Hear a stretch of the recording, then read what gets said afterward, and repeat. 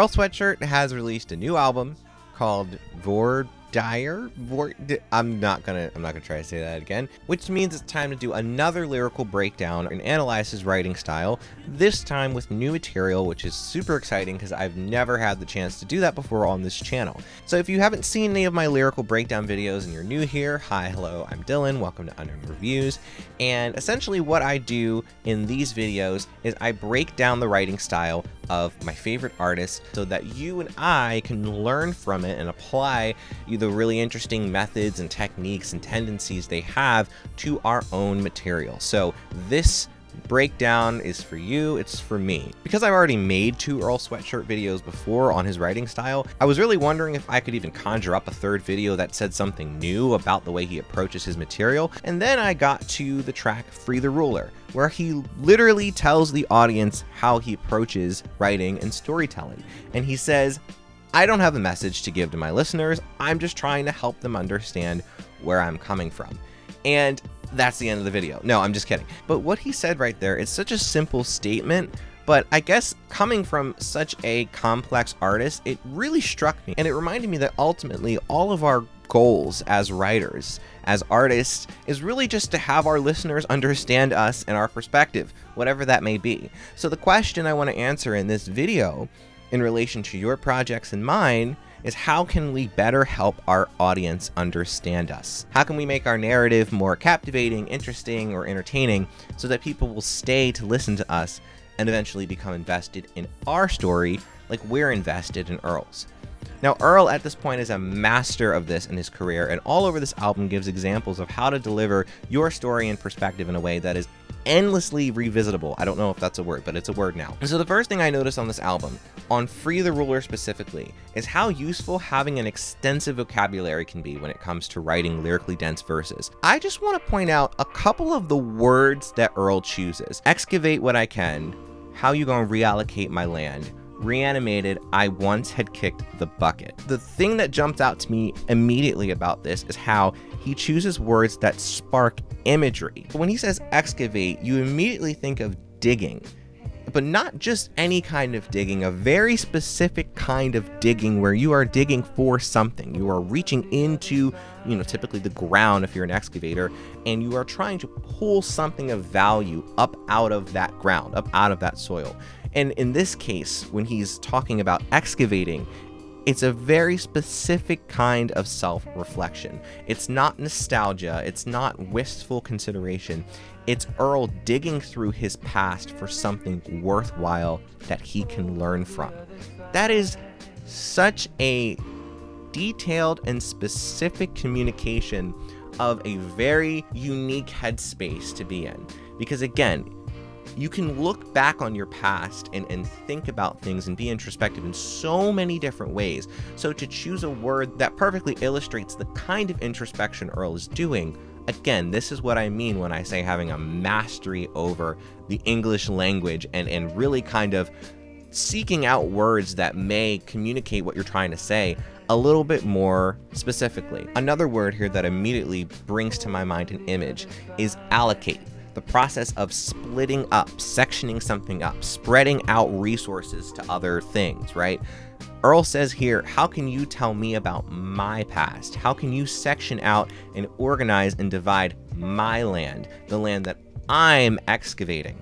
Again, there's a precision in his words that makes it so much easier to understand what he's talking about in a deeper way. I don't even know if I would have gleaned this much from that line if he hadn't used the word allocate. Actually, no, he didn't even use the word allocate. He used reallocate, which means that the land was already allocated.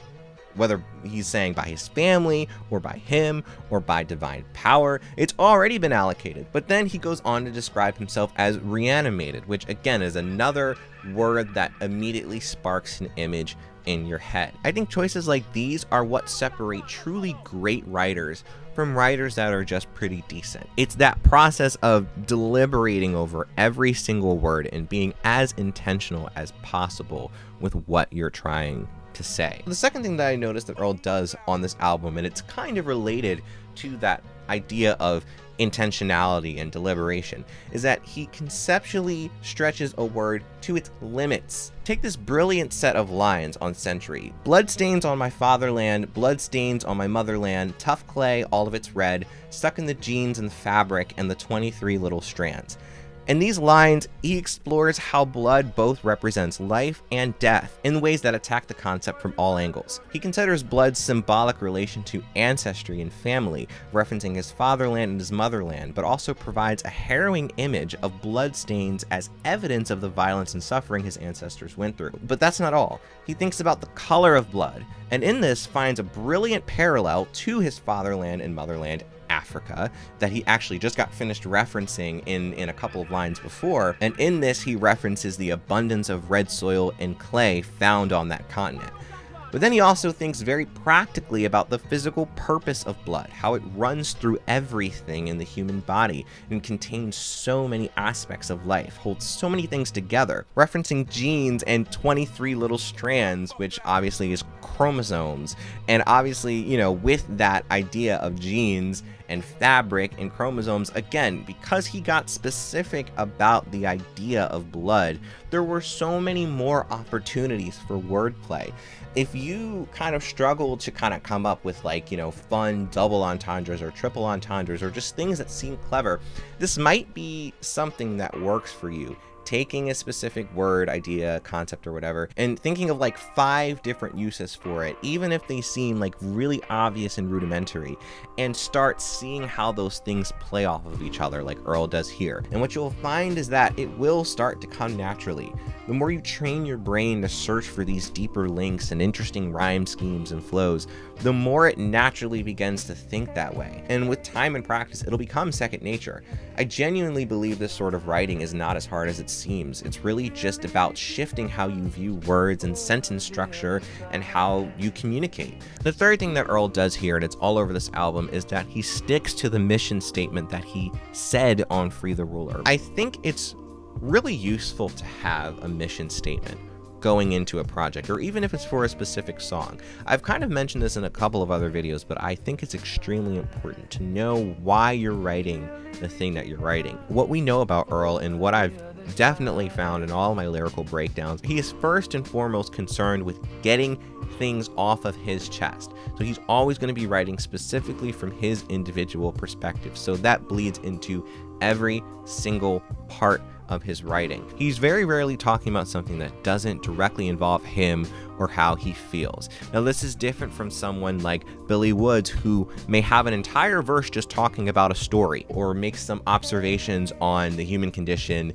and, you know, American culture and Zimbabwean culture and all of those different things, and politics and history and all that kind of stuff, because that is true to what Billy Woods does and what Billy Woods is, and that's what interests him. And I say all this to say, when you're watching videos like this and watching other, you know, like how-tos and writing style videos and all these different things, I think it's so important to put yourself and your aspirations first, ahead of all of those different tips and tricks, because everyone is going to have 10 million different ways to you know, recommend you do something. You have to find the thing that works for you. I talked about this a little bit in my last writing video about how sometimes it can be dangerous taking writing advice that is actually not congruent with the way you see the world and the way that you do things, right? And so I think it's really, really important to know that, know what you want out of your project, know what you're trying to say, because that in and of itself is a writing style. And on, you know, I don't know, I think this is Earl's 5th or 6th or 7th project. He's had so many, but he's just so clearly himself.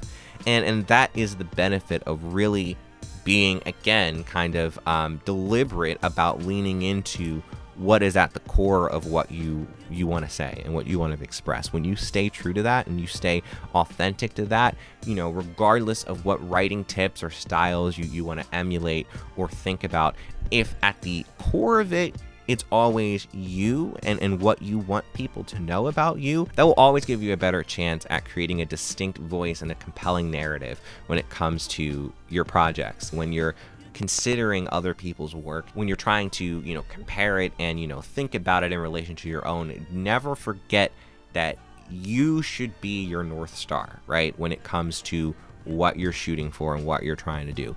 There can be other stars in that constellation, in that galaxy, in that sky, but you need to be the North Star. So do with that information what you will. Let me know if any of that resonated with you, if you saw that same kind of quality in this album and in Earl's writing in general. Thank you so much for bearing with me this entire time. You can check out the other lyrical breakdown videos I did. I've done 2 on Earl, I've done some on Arm & Hammer. I also do other writing things on this channel and musical analysis and reactions. Bunch of fun stuff. If you like this video, you'll like all that other stuff. And I think that's it. Goodbye. Have a fantastic day.